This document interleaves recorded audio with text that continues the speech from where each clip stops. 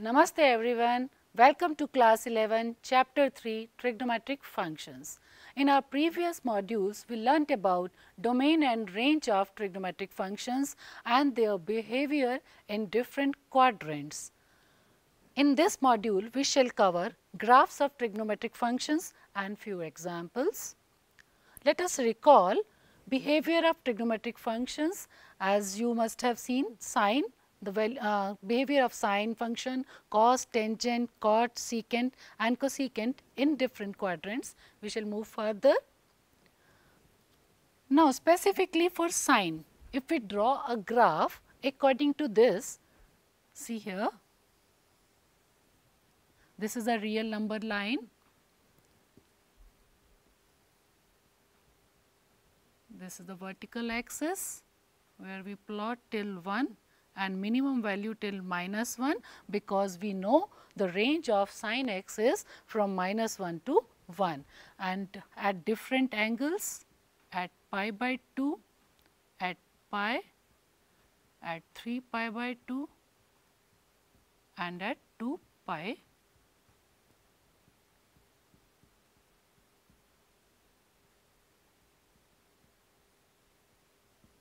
And here it is negative direction, same follows. Now, since in the first quadrant, that is from 0 to pi by 2, the value of sine increases from 0 to 1. See here, from 0 to 1 it increases like this, and in the second quadrant, that is from pi by 2 to pi, the value of sine decreases from 1 to 0. It goes like this, and it further decreases in the third quadrant, that is from pi to 3 pi by 2 till -1. So, here till -1 this will decrease in this third quadrant. If we move to further fourth quadrant, the value of sine increases from -1 to 0 like this. So, this is the graph of sine in one complete revolution, that is from 0 to 2 pi, and it keeps on repeating, since you know the value of sine does not change in integral multiples of phi. So, it goes on endlessly in that positive direction. You see it in the negative direction also, it moves in the same shape. So, this is the graph of sin x, as you can see. Now, we move to graph of cos function.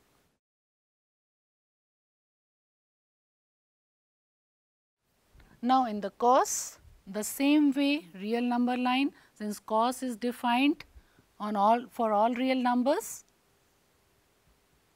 This is a y axis, maximum value 1, minimum value -1, and if we take pi by 2, pi, 3 pi by 2 and 2 pi, and similarly we can extend it further. Here in the negative direction, we take values of minus pi by 2, pi, minus 3 pi by 2 and minus 2 pi.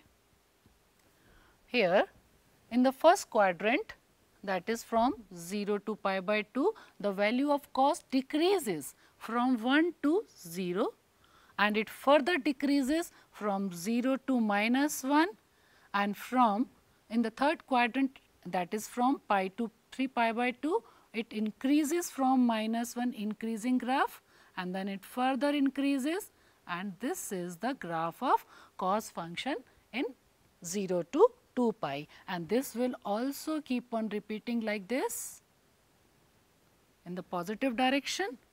So, in the negative direction also.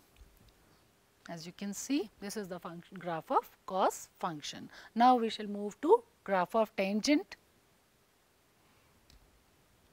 Now, for tangent, see here. Here we know in the domain of tangent x, tangent is not defined at odd multiples of pi by 2. So, for that we need to first demarcate those points where tangent is not defined. Tangent is not defined at pi by 2 and 3 pi by 2. We will first mark these points means graph will not touch these points.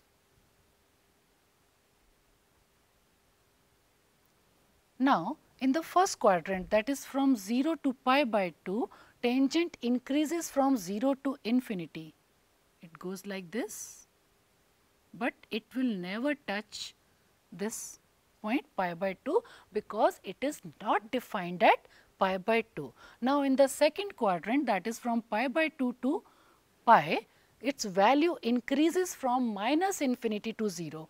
It is coming from this, from minus infinity to 0, like this. And in the third quadrant, that is from pi to 3 pi by 2, our graph is increasing from 0 to infinity. 0 to infinity it is increasing like this. Now, in the fourth quadrant, the value of tangent will increase from minus infinity to 0 like this, and it will go further, and at 5 pi by 2 it is again not defined. So, it will not touch this line. So, similar fashion we can extend this graph in the negative direction. As you can see, this is the graph of tangent function. Now, we come to graph of cot function. Again, cot is here cos x upon sin x. Therefore, sin x should not be equal to 0. Here our domain of cot x is all real numbers except integral multiples of pi. So, whatever values our function is not defined, we need to mark those points.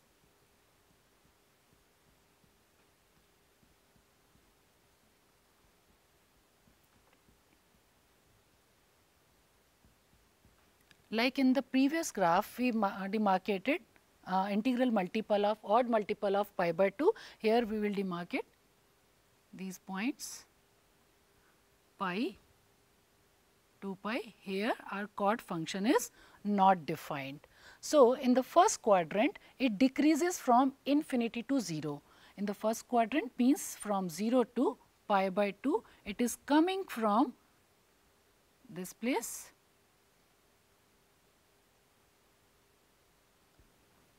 infinity to 0, and in the second quadrant from pi by 2 to pi, it decreases from 0 to infinity, and in the third quadrant it again decreases from infinity to 0, same pattern goes like this, and in the fourth quadrant, that is from 3 pi by 2 to pi by 2, it goes from 0 to minus infinity. Though graph of tangent and cot appear similar, but they are just opposite, and you can see from the graph in the negative direction also.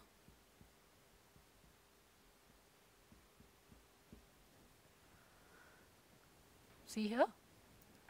Now, we come to the graph of cosec function, secant function.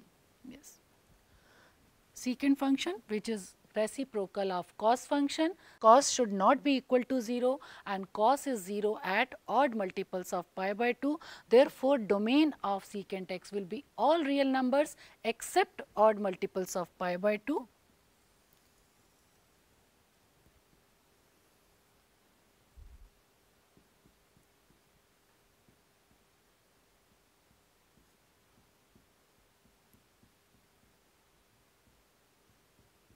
Here also we will demarcate these points that we are not supposed to take values at these points, because here function secant function is not defined.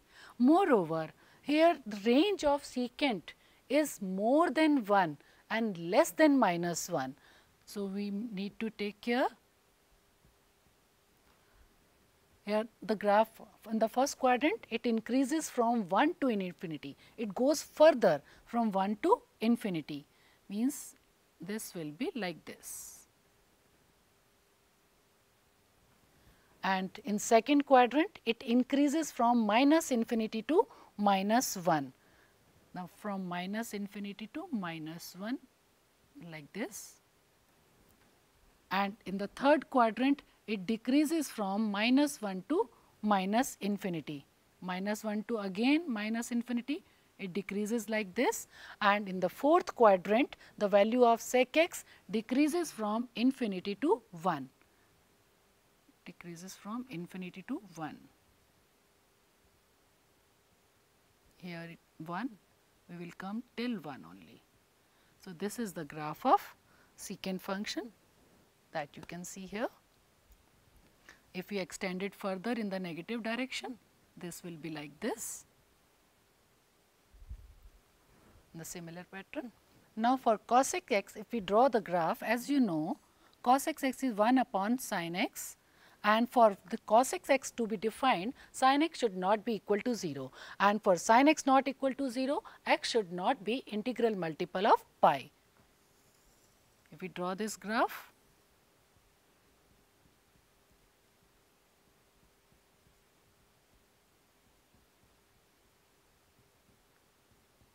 so we will demarcate these points, integral multiple of pi, by these dotted lines, and here it is 1 and minus 1, because range of cosec x is more than equal to 1 or less than equal to minus 1. So, in the first quadrant, cosec x decreases from infinity to 1. It is coming from infinity and it will end up at 1. And in the second quadrant, that is from pi by 2 to pi, it will increase from 1 to infinity. Further, it goes like this. In the third quadrant, it increases from minus infinity to minus 1. Minus infinity here and minus 1, it will come till this point in the third quadrant, which is from this place to this place. In the fourth quadrant, the value of cosec x will decrease from minus 1 to minus 1. Here it was minus 1, decrease to minus infinity. So, this is the graph for cosec x, and these were graphs of all 6 trigonometric functions that we have studied. Now, we shall be doing few examples to make the concept more clear. Now, example cos x, it is given cos x is equal to minus 3 by 5 x, where x lies in the third quadrant. Find the values of other 5 trigonometric functions. From cos x, we can easily find out the value of sec x. Because sec x is reciprocal of cos x, it will be minus 5 by 3. And when we know the value of sec x, we can find the value of tangent x, because we know that 1 plus tangent square x is equal to sec square x. And we know, here we know the value of sec, we can find out tangent. So, tangent square x is equal to sec square x minus 1, sec is minus 5 by 3 minus 1, that is 25 upon 9 minus 1, which is your 16 upon 9. This is tangent square x. So, tangent x is root 16 by 9, which is 4 by 3, plus minus 4 by 3. Now, we need to decide whether tangent x is plus 4 by 3 or minus 4 by 3. Since it says, the question says it is in the third quadrant and tangent is positive in the third quadrant. Therefore, we will take the value of tangent x as plus 4 by 3 and minus will be ignored. Now, we have the value cos x, tangent x and secant x. With the help of tangent, we can find out cot x. Cot x is reciprocal of tangent, 3 by 4. And now we know cot, and since we know cot, we can find 1 plus cot square x is equal to cosec square x. Substituting the value of cot, we can find cos x. 1 plus 3 by 4 square is equal to cosec square x, which is 1 plus 9 by 16 equal to cosec square x, and this will be 25 upon 16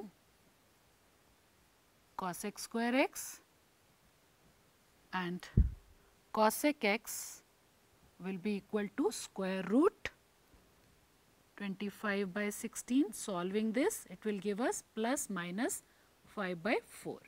Again, we need to decide whether to take value of cos x as plus 5 by 4 or minus 5 by 4. Cos x is reciprocal of sin x and sin x is in the third quadrant is negative. Therefore, cos x is also negative, that is minus 5 by 4.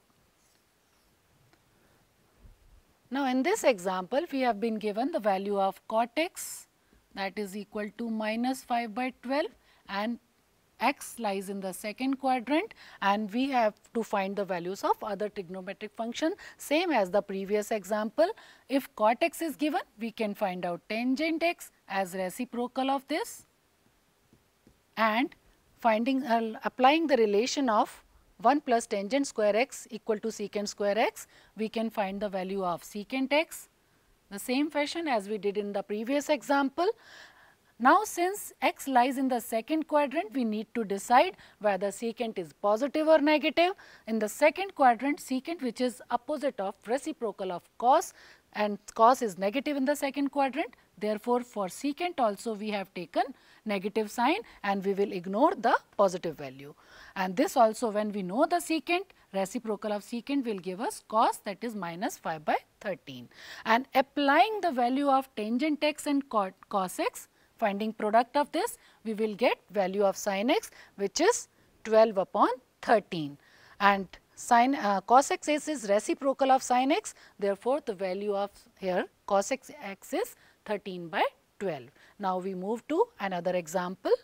Now, we need to find the value of sin 31 pi by 3. Now, you as already know that integral multiple of 2 pi, the value of sin or cos does not change. So, how to convert this in terms of one complete revolution? We will divide 31 by pi, which is our improper fraction, into mixed fraction.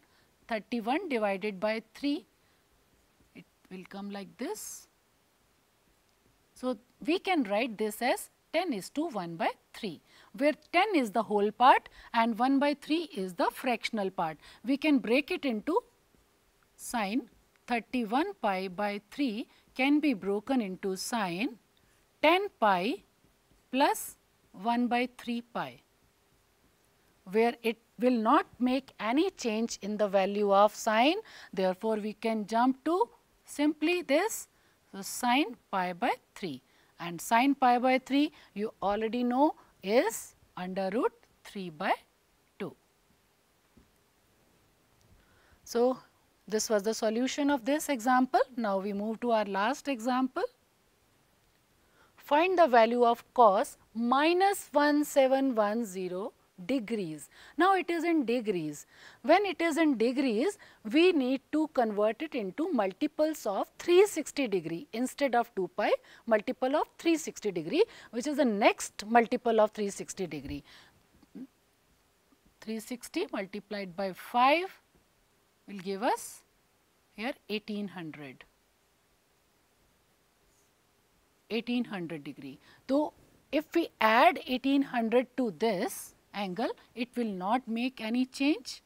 Cos minus 171 degree plus if added 1800, that is 1800, which is multiple of 360, it will not affect its value, but it will help us to make this negative value positive, which is cos 90 degree. If we subtract 1710 from 1800, it will give us cos 90, and cos 90, as you all know, is 0 degree. This is the solution of this problem. So, this was end of module 4. In our next module, we shall cover trigonometric identities based on sum and difference of two angles and their derivations and examples based on these identities. Till then, thank you.